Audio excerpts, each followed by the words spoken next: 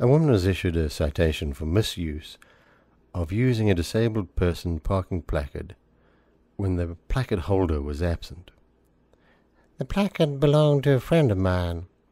He's since passed away, so he could not be here today.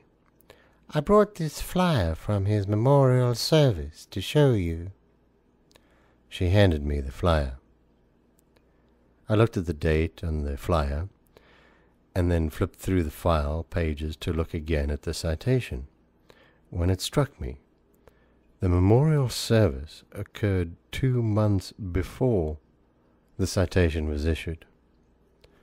I realized this, but decided to play along. Can you tell me more details? We were driving around and around. You and the placard owner were driving around together on the day when this citation was issued? That's right. He had some errands that he needed to run. And you decided to drive him?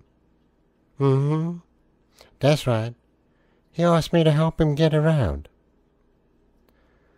I could not help but think of the movie Weekend at Bernie's. And the respondent was all right to drive around? What do you mean? He'd be happy just to get away for the day.